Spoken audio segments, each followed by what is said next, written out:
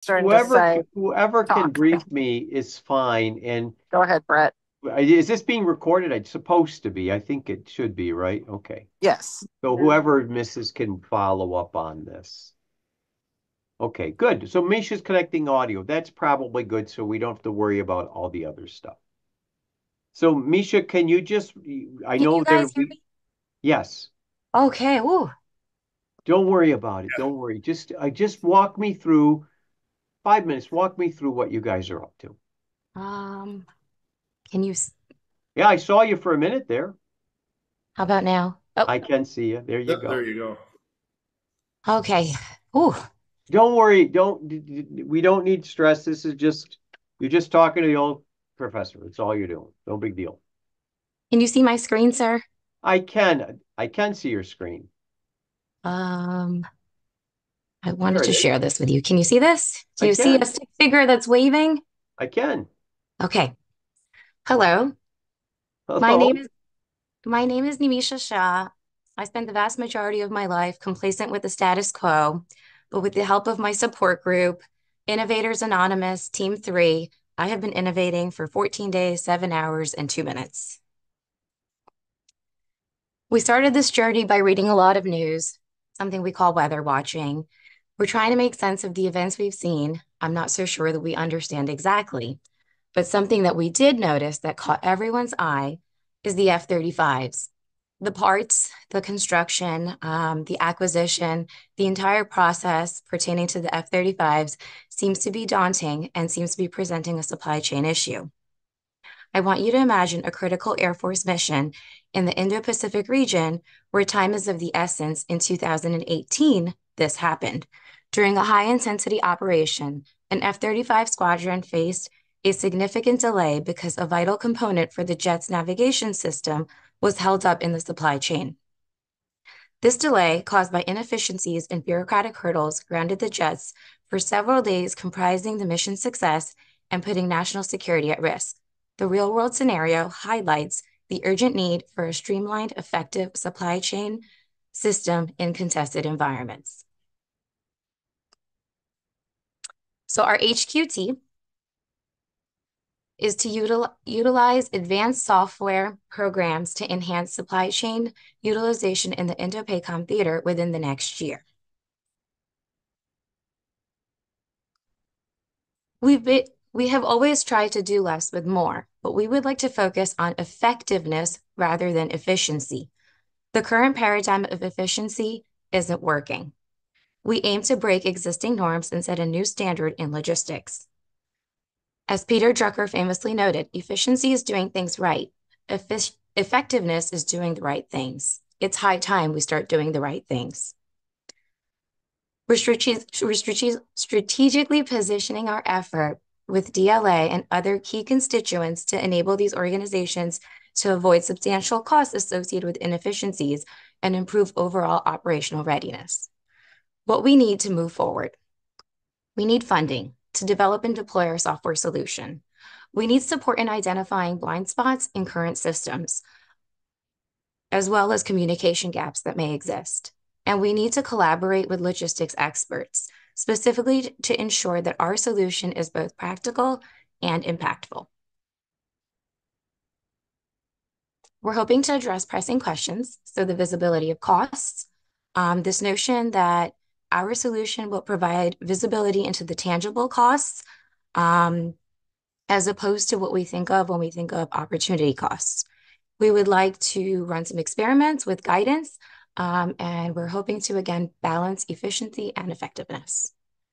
Okay, Dr. DeGraff, please help us. Well, thank you for that. Okay, you can take the screen off now so I can see your faces. So the first, just to note, not that it's irrelevant, but I had a very long conversation with Ken Wilspach right after this happened. I was at Hickam for the discussion, right?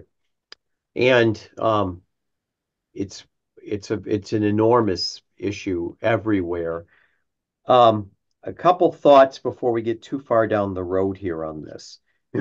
um, I'm hearing three different problems here, right? the first problem I'm hearing is just a problem of logistics, which software solves, right? But I would like to ask you a question, Misha, about that. If in fact a commanding officer saw this as a mission existential crisis and it was simply a software issue, wouldn't it have been resolved already? Meaning, it's you get where I'm going with this. It's not a software issue. If it was a software issue, that would be leaning on somebody and it'd be a purchase order and that'd be the end of it. So it's not. So step one is whatever we think this problem is, it's really probably not the problem, right? Even though I don't have any inside baseball on this, but I suspect it's not. I'm also a tech, So like a after you, ma'am. so it might be something like a manufacturing issue. Is that what you're Well, it implying? could be. Yeah, you don't jump ahead. You're Sorry. reading ahead. Always the A student who sits in front and tries to jump ahead. Now, hold on, just hold on. We're going to get there together. So the first issue is this doesn't look like a logistics issue to me. The second issue then becomes, well, then what kind of an issue is it? Right? So Misha gave us one example. It could be supply chain issue itself, which wouldn't surprise me, but I'm not sure anything we can do with this group would solve that problem. So, for example, I'm going to tell you two things that bother me that have nothing to do with you. Number one, the company that primarily makes this aircraft is buying back their stock. Now, what that tells you, if you're a business professor, is they think more of buying back their stock than investing in their country, right? When Intel did that to Apple, everybody know what Apple did? Apple started building their own chip, cut them, bled them out, and Intel's in real trouble. The fact that you'd let a prime do that, which we're not going to be able to fix that, is to me inexcusable. Right? This is where I think I'd be much nastier in a senior role. But you can't be because they're the only ones who do this. And two, they're trying to build their part system on a rope. I was at the AFA when they announced this whole thing, which sounds like great to everyone because they can make the part faster. What it basically means is you have no way to redress this issue. There's no way around that issue.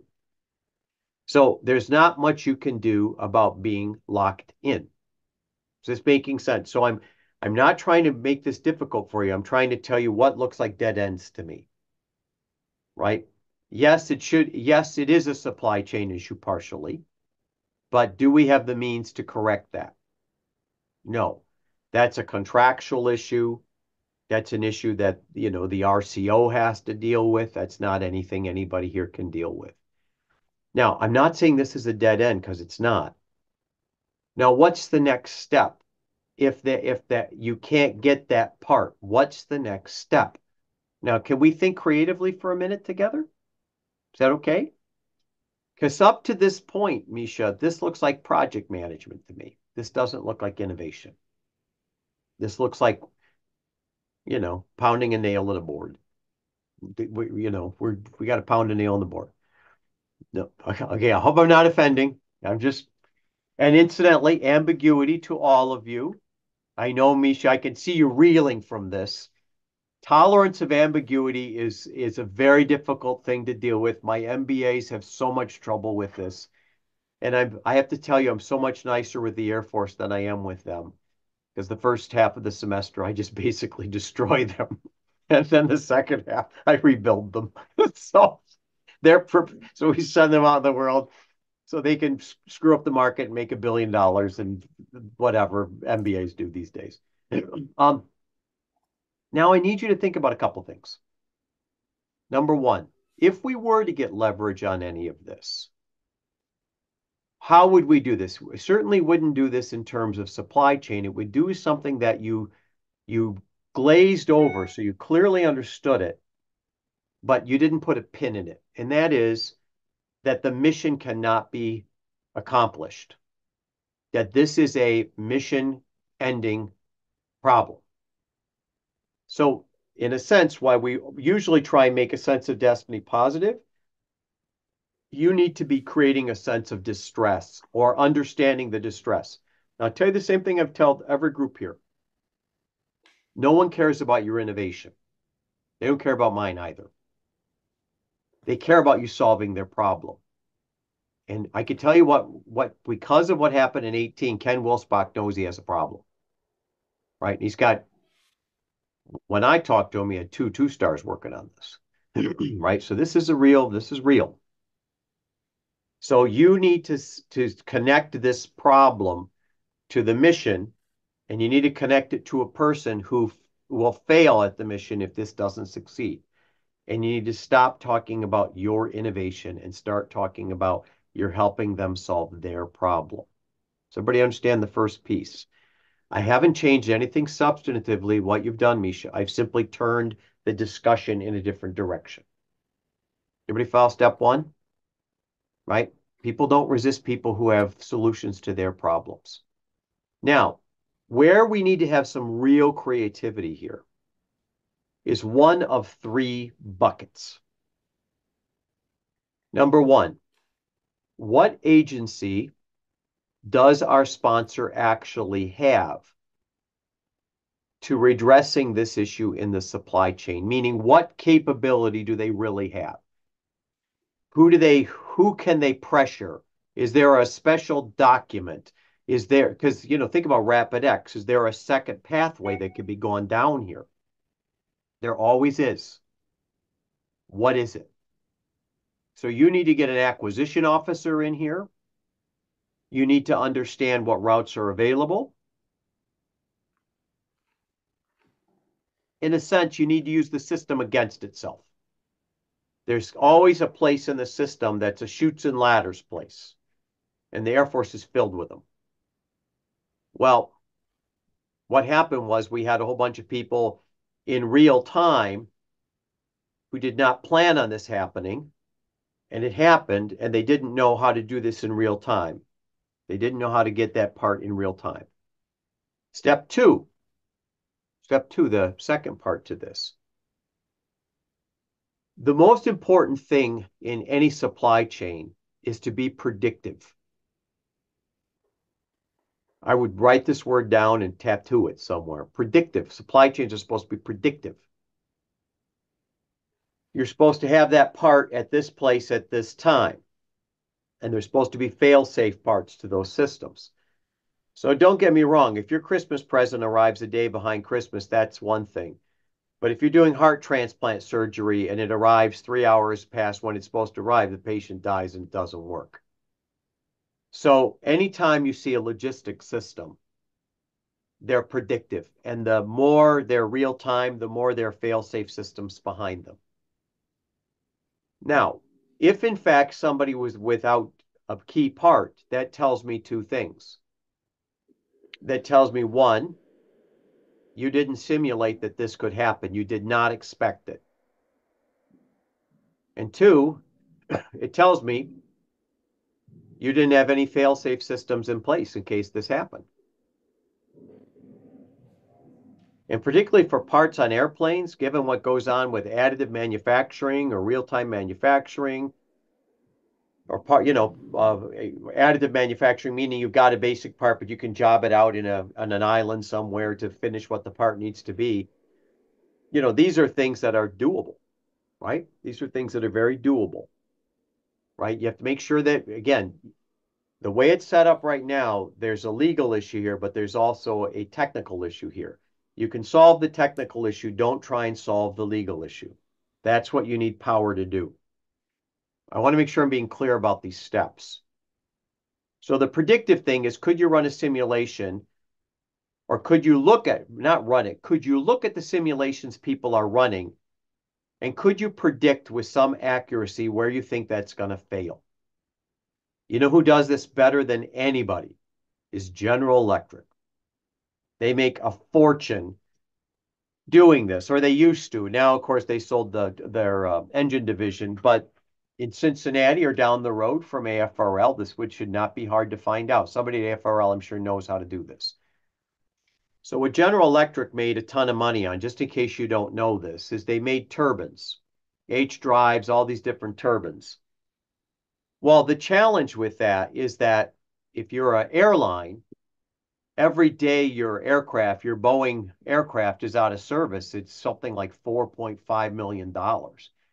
Well, me paying for your data on how often my engine ought to be reviewed and the statistical probability of it going out of service is worth the 200,000 a month I'm paying you to predict when my engines are going to fail and when I have to bring that aircraft in. Is this making sense to you?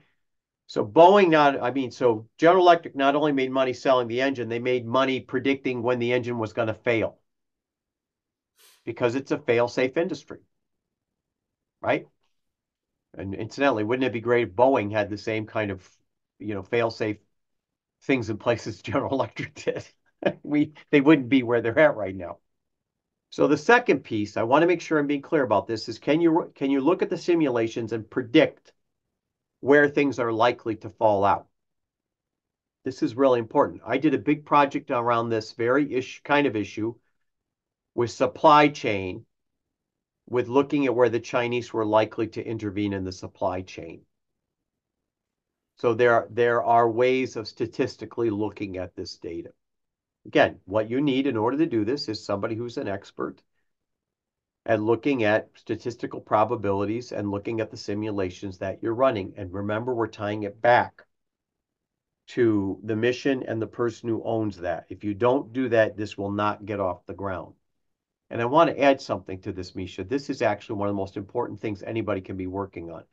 So I love this innovation. And I know it starts to look like project management, but it is only in as much as you're trying to solve the existing system. Now that we're trying to think beyond the existing system, we're into real innovation now, right? This is a perfect use of artificial intelligence. I can almost guarantee if you could find a decent university where you're at that has some large, it has a generative AI capability. Where are you at, Misha? Where are you located? New Jersey? Well, that ought to be great. There's, Princeton is there, which has a great AI lab, right? So I would basically see if I could poach a postdoc. They'll love this because they'll open up research opportunities from whatever. Just post. It doesn't mean you have to get them too far in, but just say, how would we run this simulation? Can I get a day of your time? What would it take? That sort of thing, right? A lot of smart people running around that part of New Jersey. Good to know, right? Um, the third piece, what would be amazing is there a way in the simulation to do one of two things? One, is there a way to substitute something for the part, or I guess in general, the F-35? Could a drone swarm be used, not permanently, for a period of time?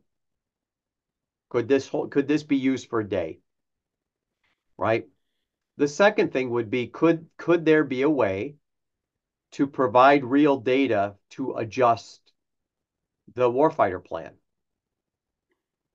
So think of it like a football game where, you know, University of Michigan has this incredible halfback named Blake Corum, and right before we played Ohio State, he got a cheap shot against Illinois and he blew out his ACL. Well, there has to be a game plan then that has to be adjusted because the guy who's scoring all your touchdowns is hurt.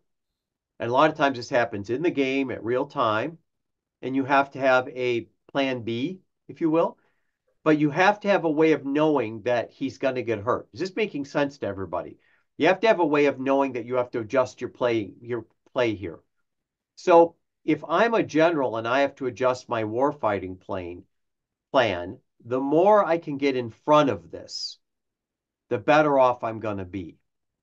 So to me, what you're talking about here has kind of these two struts to it. The one strut is actually creating an alternative way to track and source parts, which I'm saying I think there's limited ability to do that, right? If I'm being realistic. But the second, is there a way to predict and to inform and to decide? Predict, inform, and decide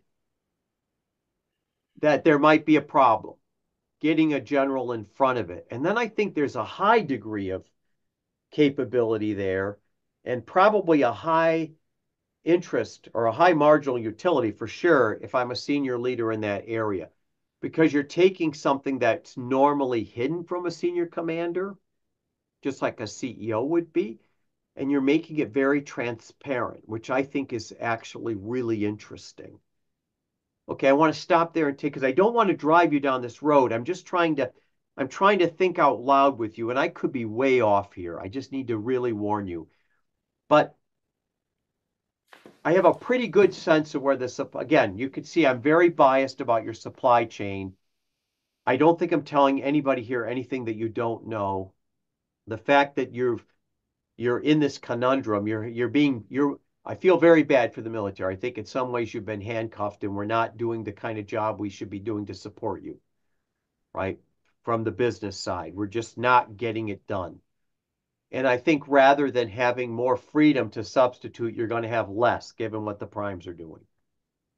I'm reading the paper and I'm watching what people are doing. And this is, of course, not so much what's going on in the military. This is our representatives who are letting this happen because it's about, we're going to manufacture this part of the F-15 in your state, right? I mean, this is what this has come down to, unfortunately, regrettably. But the transparency of what's likely to be there when you need it and what's likely to not be there would be interesting. So, Misha, let me come back and give this a very real, tangible example. I would say, and so don't boil the ocean. I would pick one aircraft, let's pick the F-35, and I'd pick 5 parts. I'd look at the supply chain of 5 parts. It would be relatively easy to enter data into an artificial intelligence generative engine. You could do this on chat if you wanted to. I would say, here's what the deliverables are from these 5 vendors on these 5 parts. And here is an actual reconciliation from the Air Force or from the Space Force or whatever division you're in of when that part was delivered and what price it was delivered at. What that's going to give you is a confidence interval. How likely is that to land, right? Then what I would do is I would look at these and I'd say, when planning war fighting, just like your consumer report black dot, red dot, I would do that with these parts. I would say a part that comes from producer A gets a black dot. And the reason they get a black dot is their delivery times are 38% off when they say they are, right? And this is not, they're not going to give you this data. This is the data that comes from your acquisition community, what the contract says and when it was delivered. So not the crap that's in the contract, not what the vendor says, what you guys say, right? And then I would say, so now on an F-35, on these 5 key parts, here's the confidence interval that for this. And what that means to you, General so-and-so, is that, this F-35 cumulatively has a confidence interval of such and such, right?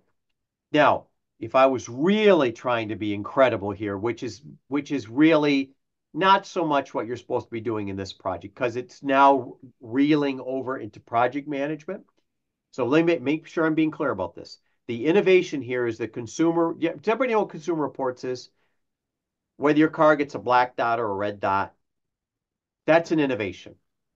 So a leader looks at this and goes, oh, on the F-35 supply chain, tier 1, these are the red dots, these are the black dots. Tier 2, a couple tier 2s. That's going to be pretty exciting to a senior leader. That's an innovation. But if I really wanted to look at this, I would look at what is the failure rate, which I'm sure you already have this data on any of these parts, going back to the General Electric discussion. So you see what I'm doing here, Misha? It's tic-tac-toe. I'm saying on one hand, there's a technical issue how often this part fails. On the other hand, there's a supply chain issue on how often this supplier is able to get this to you at time and cost. Because I'm sure the stuff that they make in real time and they have to ship out overnight, I'm sure it's 400% markup. I'm sure it's insane. Does this make sense? And so what you're trying to do is you're trying to avoid all that and saying that's your job, supplier, to be in front of this thing. I hope I'm making sense here. So I'm trying to make this argument for you of saying, I think the thing you're working on is absolutely dynamite. I think it's really good. Supply chain, the Pacific, you're checking all the boxes. You know, your lead aircraft, you're checking all the boxes. Who's going to be interested? Anybody who's in PACAF, who's a senior commander. You just need to figure out who stands to win or lose, whether you do this or not. Pin the tail on the donkey. Not hard, right? There's going to be 5 candidates for this. Take your pick, right? The problem is going to be you need to create a sense of unease that this F-35 will not be in service. You can draw on the 2018 games that you ran.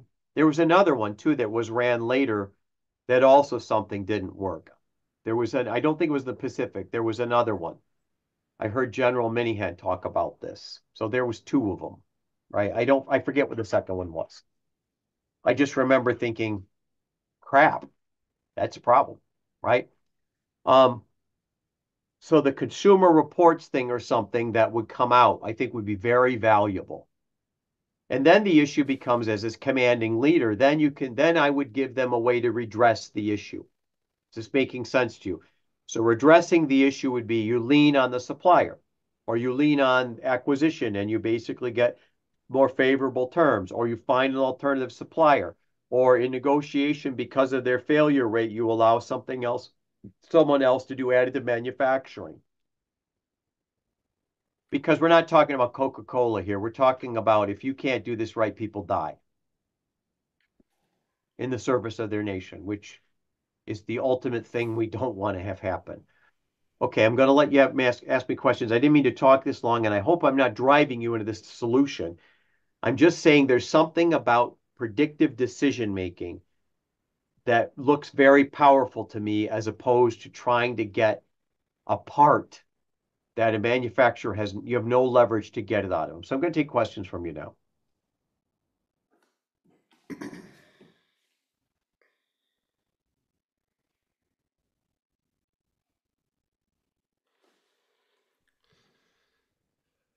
Brett and Audrey, am Put I lots of speaking pressure. on behalf of all of us when I say that this just completely shifts how we look at the problem? Pivot, right? Yeah, I think so, Audrey.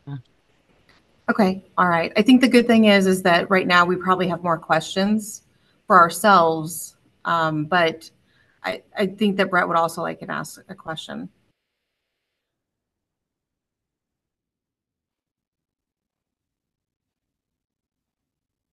Oh, sir, we can't hear you.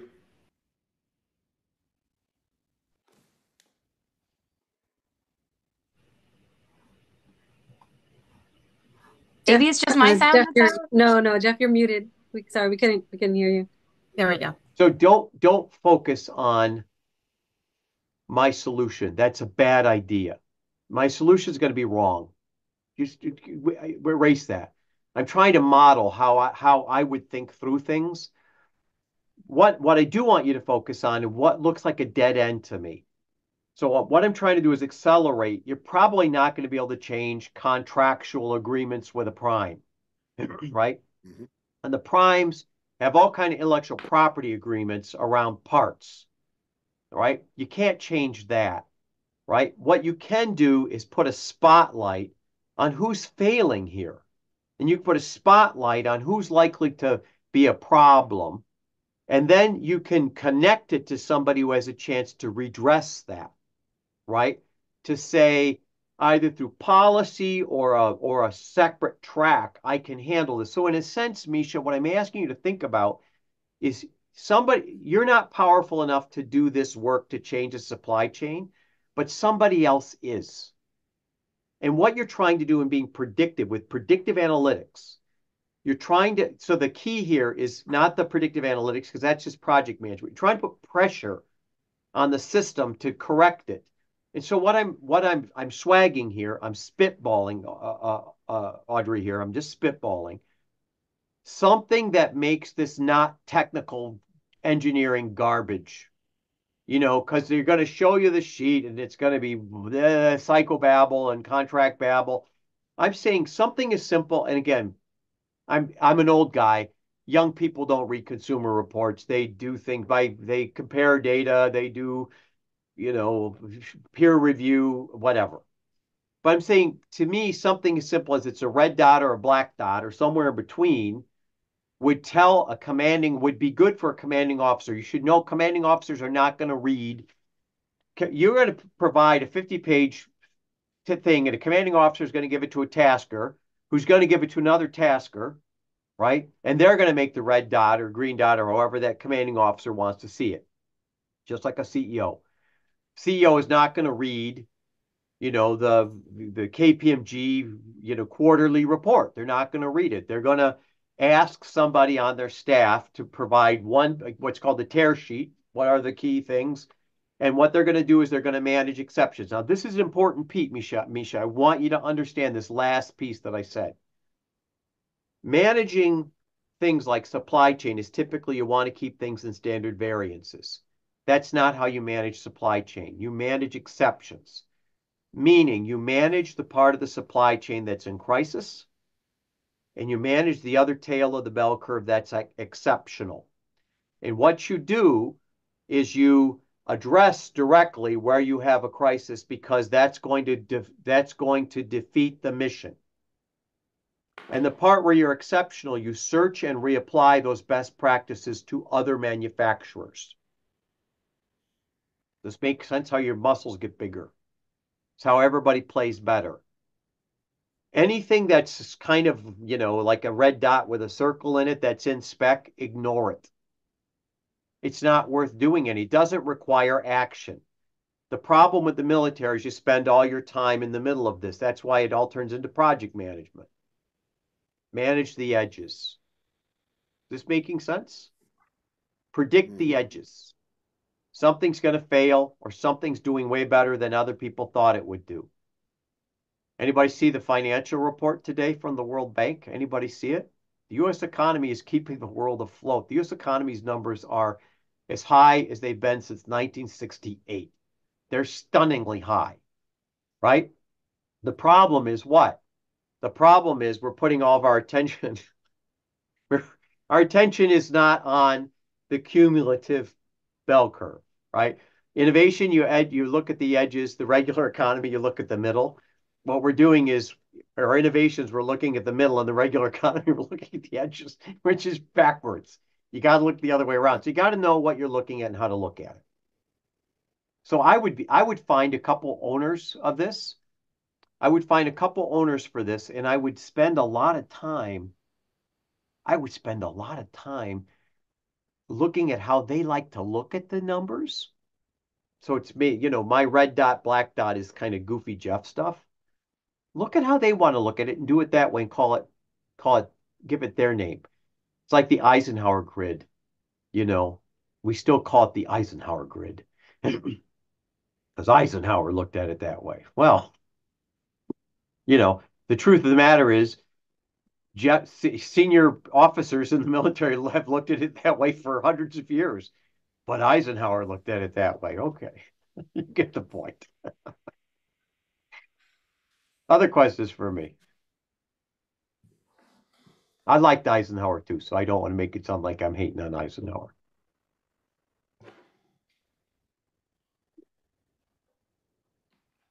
I don't think this requires, can I add one other thing, Audrey, that you're going to need to help them with? Simplify this. I've thrown a lot of stuff out. You need to find the center of this and simplify, greatly simplify it. The good thing is that we are progressing with that, but you're right, is that this is such a massive scope. And then how do we drill that down into something that can be actionable? One aircraft, I think you're right on it. I want to really congratulate you. I think the F-35, the Pacific, pick 5 things on the F-35 that most people aren't looking at. You don't want to look at munitions or kinetic stuff. Look at, landing gear or some chip that typically goes awry on navigation or something. Because it's, if you look at the design of the thing, I'm not an expert at aircraft, but I can just tell you that the thing has so many chips on it that's got to be a huge issue, right? It's got to be an enormous issue. How do you swap out a chipset? And chips are not things that are they're fussy, they're not interchangeable, right? Well, I think a lot of the parts aren't here, right? Yeah, that's the Other other part of part the matter. about, well, for example, if I can't change the supply chain, can I create stage gating areas where, think about the NVIDIA chips right now that are insane. Well, what's happening right now. What's going on in NVIDIA chips? Intel's being destroyed. NVIDIA is now gone through the roof. They think it's going to be $3 trillion. And the new Tesla has 3 times as many NVIDIA chips as it did in the last model. So where we're all going is kind of where people like me, my age, when computing started in the 70s, which was too many moving parts. So what'll happen eventually is we'll have some standards. We don't right now. We'll have some chips that can do the work of chips that failed, but we don't have them yet. Is this making sense? So that what you're going to get is kind of a generic chip that can go into chipsets everywhere. It's a temporary generic chip. It can't do all the things the chip does, but it does 80% of it because that's the way chips work. Again, I don't want to get technical here, but that's basically where this is going to go. It's not there right now. So one thing you could do is to say there are 5 basic categories of chipsets, right? And here's where we need to buy an extra 1/3 of them. Like when you take batteries on your trip, extra batteries, because you're going to need one. And here's but you're not buying them for everything. So, I'd look at something mechanical that's going to fail, something electronic that's going to fail, something in a chipset that's going to fail. Also pick a dorky one, like a windshield or something. There's got to be like some small, stupid piece of glass that's not the main windshield. It's going to be in some weird place, and it has a tendency to fail all the time. Let me give you one of my favorite examples. I did a thing with Marianne Miller, Colonel Miller, General Miller, who retired. One of the things that was stunning to me is that your aircraft that drop off heavy equipment have a rail down the middle. What was interesting was about 30% of the time when you send heavy stuff up the back, the rail bends. And it costs $180,000 to fix the rail, right? And you can't fix it yourself because Boeing or whoever, McDonnell Douglas, it's not McDonnell Douglas, but whoever it is though, doesn't let you do it. So what one of the airmen did was they went to a fabrication factory and they built this big heavy heavy stainless steel piece of metal that you put on it, and it rectified the bend in the back of the plane.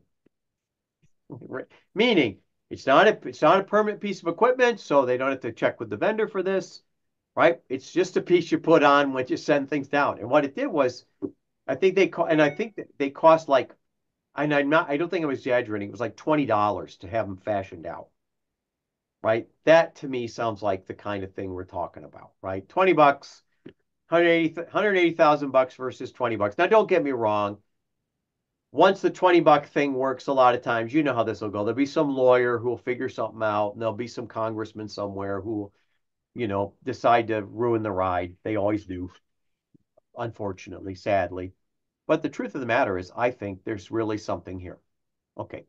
Anything else before I let you go? Now, you were going to say a comment, Brett, and I think I cut you off. No, sir. I was just saying it's a lot to digest. Yeah, that's an unfortunate side effect of talking to old professors who are very interested in your subject matter. Because I actually think what you're working on is really cool. I just want to make sure, and Misha, I'm sorry if I'm making you uncomfortable. I want to move this away from project management. And I want No, to I think you're so sweet, sir. I don't know what to say. just want to move this into doing that so we get those innovation muscles going. Is there anything else I can help you with? You guys keep going forward, right? Get momentum, keep going forward, but find the center of this thing. Find the help them simplify, help them simplify. Simplify. Have a good one, guys. Thank Yes, you. sir.